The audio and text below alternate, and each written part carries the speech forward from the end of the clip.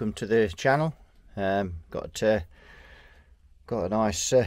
nice amplifier in for restoration. This is a Selmer Treble Bass 50, Selmer Truevoice Treble Bass 50, early mid 60s. It's in for a full recap. It belongs to a friend of mine, close friend. He's got the case which he's tarting up. So just going to have a bit of a look at this before we start delving into it. So if we let's look at the front panel first of all. You can see we've just got, it's a very simple amp, this one, volume, treble and bass on there. Let me just see if we can hone in there and that, and then if we go across, we've got that's the normal channel, and then we've got volume, treble and bass, and that says bass channel, but I think they're very similar there. So we've got these electrolytics on the top here, which I'm never keen on seeing. Live wires just behind the live terminals, just behind the valves. People come in to change the valves, quite easy to touch those, and if those caps aren't discharged, even if they've got it switched off, you can get a nasty shock. So these are just on clips, so we have to unclip those, but all three of those need changing.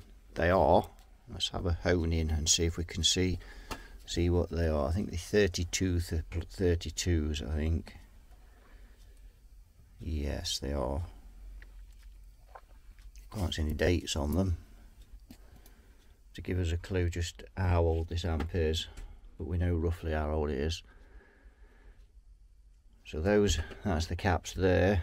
Now if I'm just going to swing this round, you can see the tubes now. So we've got a 5AR4 for the rectification there, and these are soft tech, and we've got a couple of Marshall EL34s in there,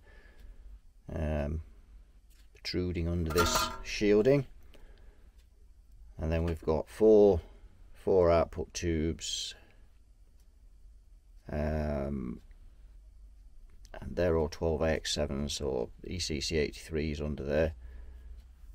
We just lift one out, have a look. That's some kind of nondescript tube in there. I'll just leave it there for a minute, just open another one up, have a look at him. Yellow print mullards on that one.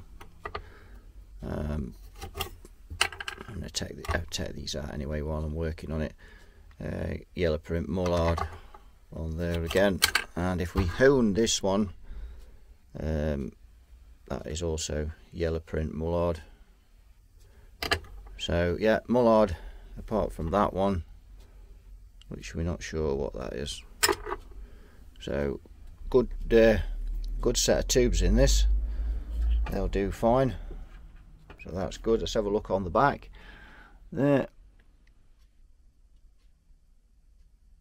This amplifier, oh, look at that, that's interesting. This amplifier has an undistorted output of, and that's blanked off, so we'd assume that to be 50 watts. Setting on the volume control to obtain the power will depend on the input signal level. On a weak signal, the setting will be higher than for a strong signal. If distortion occurs, reduce the volume settings accordingly.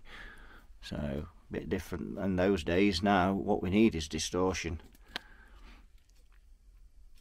Selmer of London.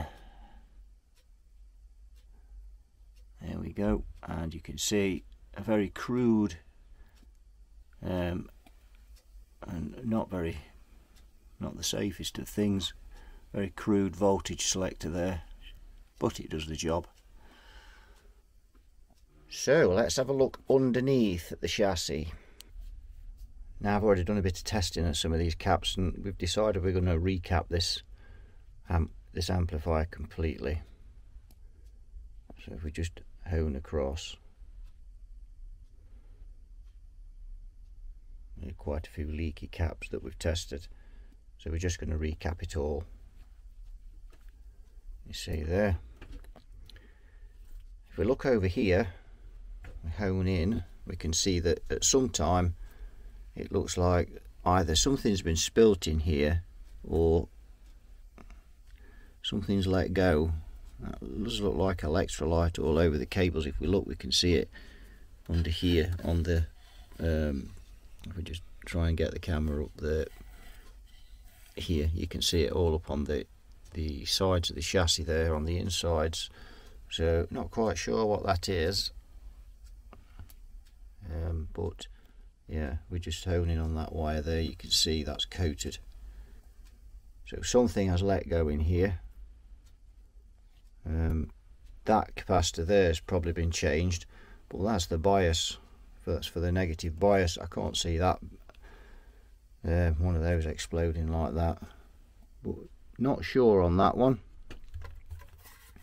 not sure. But yes, that does look a bit but not to worry. And let's have a look at some of the items that we're going to use. So we've got Sozos there, if we hone in, yeah, so I've got those for the coupling caps and whatnot. And we have also, fishing around in this box, we've got an empty packet. We don't want that. And we've got, sorry, just move that back down, and we've also got 3 of these, which are F&Ts 3232s, and there is also some Sprague cathode bypass capacitors. Can't get my words out today. Yeah, cathode bypass capacitors, they're Spragues. So we've got all the top stuff for this.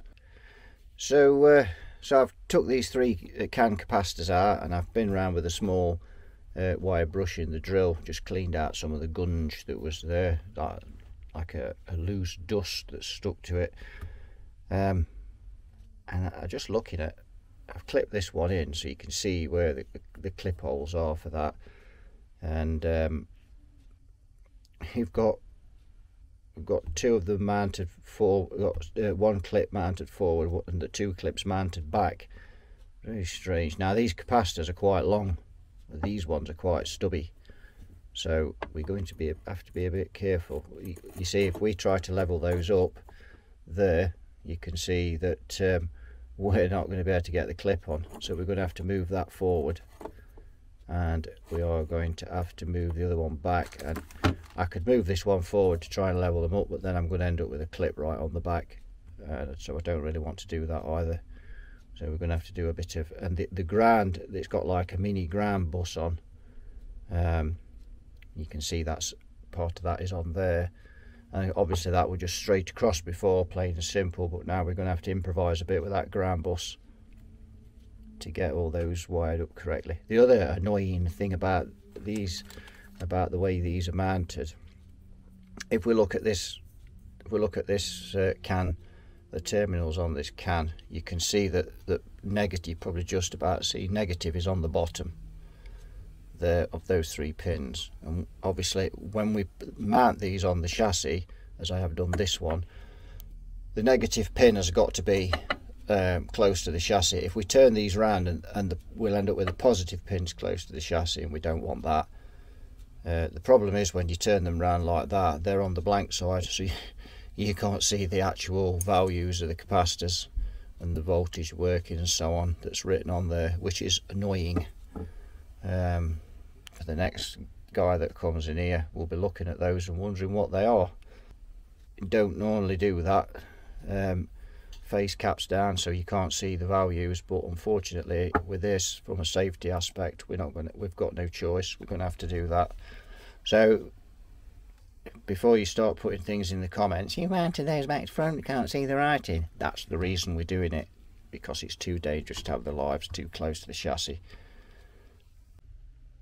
Right, making a start of fitting these caps, found a bit of an issue because these are now offset, because they're obviously shorter than these were.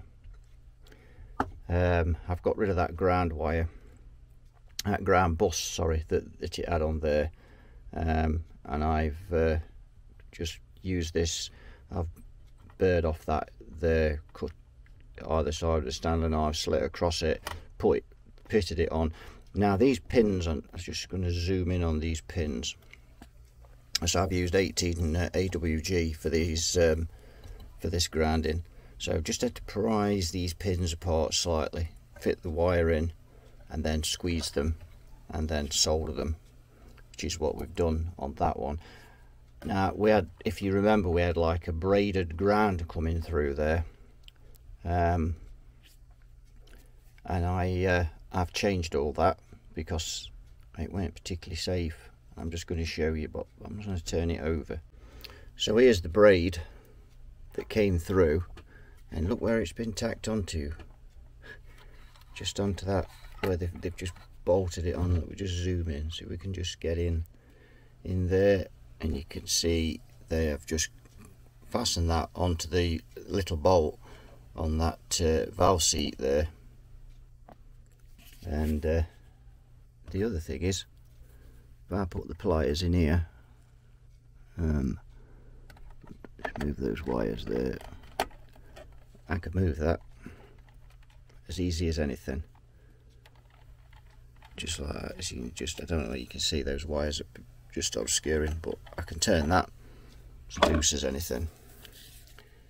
So what I've done, because I can't leave that like that, and this is always the dilemma when you're working on vintage amps, you don't want to be drilling any holes in the chassis. Earth comes up through there, you can just see that if we just hone in, it's coming up through that grommet. And what I've done is I've took it all the way along there. You can just see that, just move that, you can follow that wire all the way to there, and you can see it there. What I've done is I've used the one of the bolts on the transformer, much stronger connection, made a proper earth lug and fitted it on there. Now that's not ideal either from a sense of, you know, you need to have a separate ground lug altogether, but you're certainly better than that. I am not drilling holes in this amplifier's chassis, I'm just not. So better it be on that and secure than on that. Right, we've got these caps installed. I can't say I'm particularly impressed with the way that this has been designed. Not the safest thing they're going on there. So next job is to tip it upside down and start replacing all the coupling caps and bypass caps and stuff. So as we're getting onto that next. Right, this Selmer Treble Bass Truevoice Mark 1. Now we've got the caps in on the board. Just show you what I've done on this one. So if we hone in, we've got Sprague cathode bypass capacitors there. If we move along, we've got the Sozos in for the coupling caps in there. We've got more Sozos there, coupling caps and so on along there. The 220k grid leaks have been changed. They were way out of tolerance. One was nearly 300k. They should be 220. And we've put a new capacitor in on the bias, and we've also put a new diode in there. You can just hone in and see him there. New diode there. So we've got him in there. He's a result. So we've tidied up a few bits and bobs as well. I've had this plate off. You can see it's screwed in there. So I've had this plate off, and we screwed in at either end. We've had that off and cleaned all the pots, so that's done, and the sockets and everything. So we're ready to fire this up. So I've just put a little bit out. The tubes aren't in, only the rectifier tube, otherwise we're not getting any voltage through. So I just put the rectifier tube in, and I have run it up with a low voltage on it, just enough to get that tube to conduct, and just checked all the voltages and everything looks right, and there's no excessive current draw. So now I'm going to put the tubes in, and we're going to fire it up and see if it runs. Right, I'm going to fire this up. We've got the tubes in it. Before I put the tubes in, I've done a measurement of the windings on the output transformer for the bias, and on the left tube, you can just hone round, there we go. On the left tube we've got 97.4 ohms and 79.6 on the right tube. A little bit of difference between those. So we're going to fire it up and see if it runs. Right, we're going to make a start. Firing it up. I've just put 50 volts on the variac, and we're going to have a look. I'm just going to set this meter up here. You might not be able to see it on there. I don't think you can now. And if I sound a bit distant sometime, I've misplaced my lapel mic for this camera, so that's a car going by. I might sound a bit distant if I get a bit far away from the camera.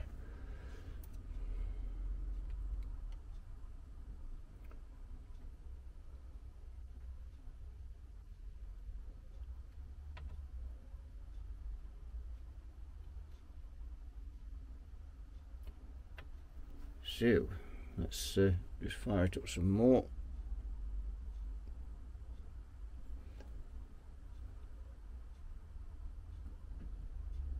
.72 volts now, and 92 milliamps on the current meter, so that's okay.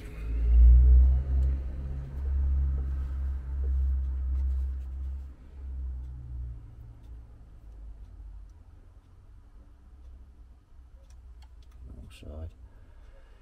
11.32 volts on the bias at the minute.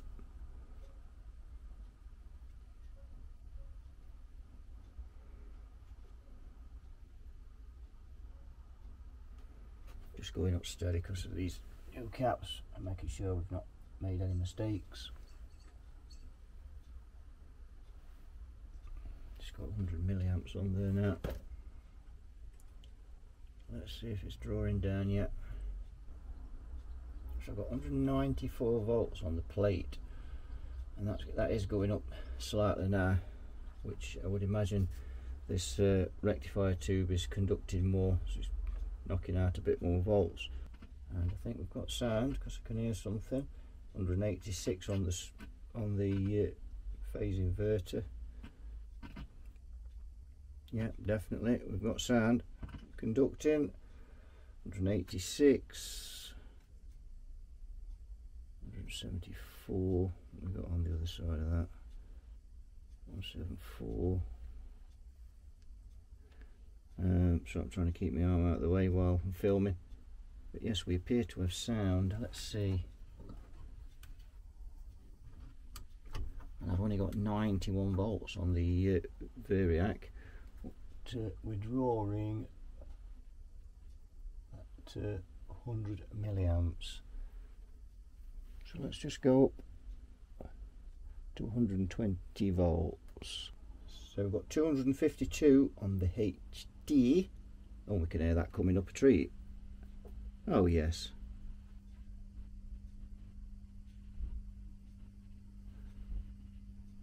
Even at 120 volts, that's running, that's quiet. And it should be with the new caps. 17 volts on the bias. So we're roughly at half voltage and we've got half bias, so that's looking reasonable.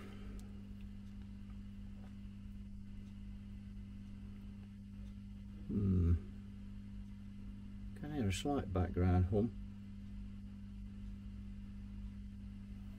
Let's just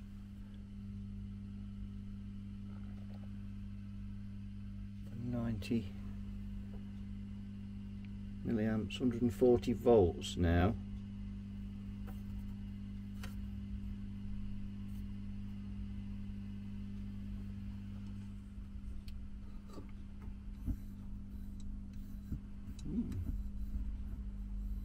Strange goings on there. Looks like I've got a ground missing or something.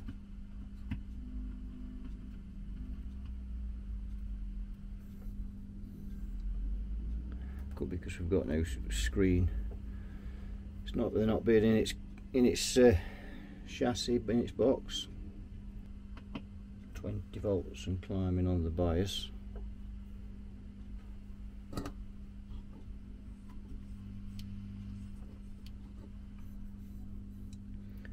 Oh, well, that's got some hum. I've got the is that the volumes I'm turning down?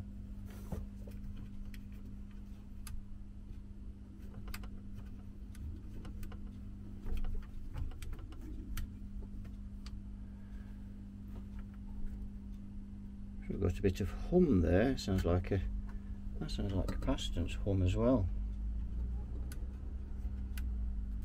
So the volumes are down.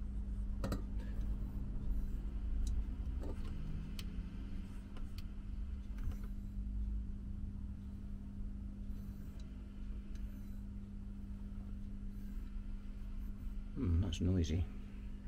We shall have to investigate that. But in the meantime, 281 now we've got on the plates.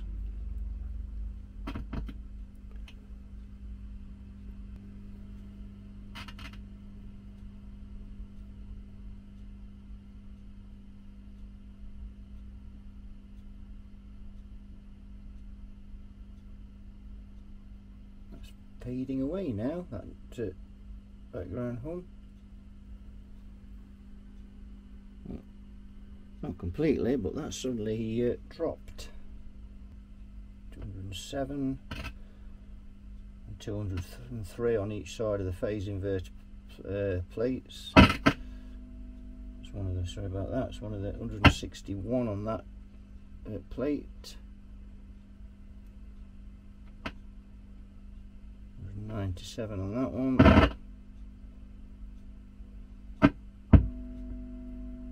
154. 203. Yeah, 203. So that's all looking good. We're at 140 volts. Keep doing that. Oh, I've got a problem.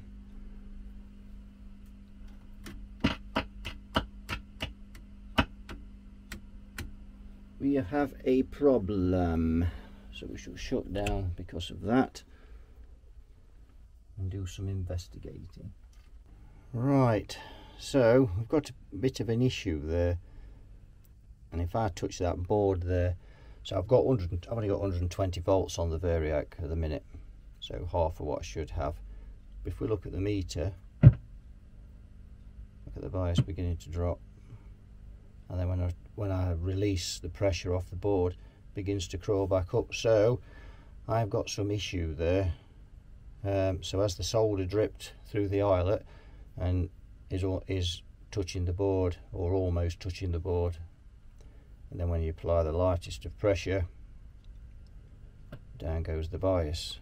What I've done here, I've just took the nut off the board there to see if I can peek underneath, because I could just see a nut. So one of the nuts that's holding the transformers, I think the output transformer, I think that'll be, no, it could be, there's a nut anyway under there. So if I put, that's where the AC is feeding the diode there on that eyelet.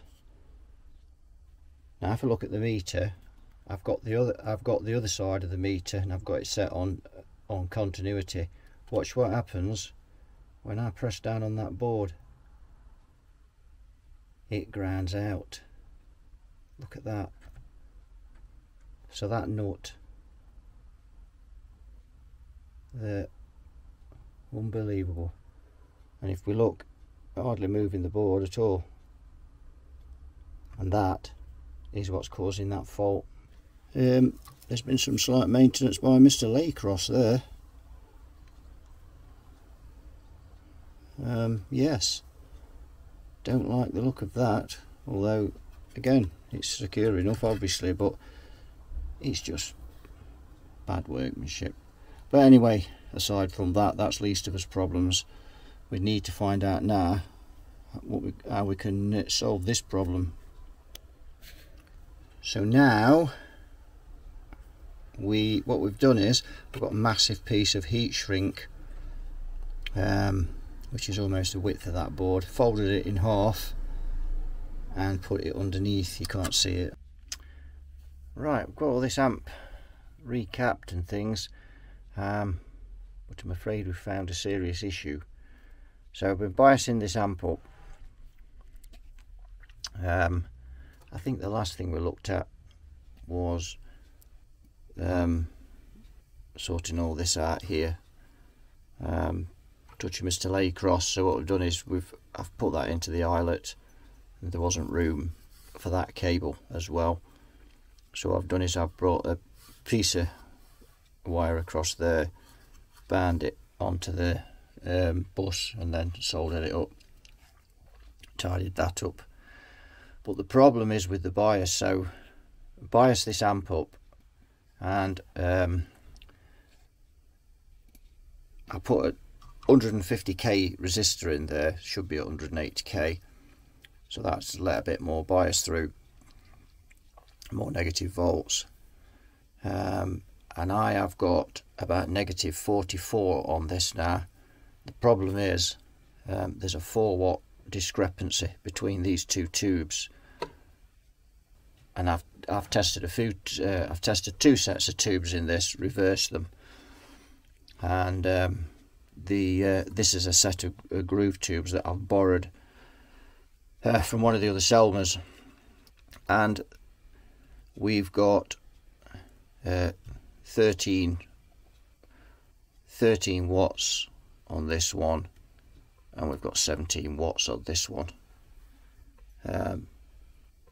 I actually swapped them around and I finished up with 3.5 watts difference, but nonetheless it's still a considerable amount. There's also when you turn the volumes down, there's also a slight unpleasant hum, which again leads me to believe that there's something wrong with this output transformer, because it's just impossible to buy. It doesn't matter what tubes you put in it, you can't. Because first off, I thought those Marshall tubes had been mismatched, badly mismatched, but then putting another set of tubes in, which obviously have been in another amp, tells me that that's not the case. So we need some more testing to find out, but I think there's a problem with that output transformer. I've checked through the schematic and all the wiring's correct.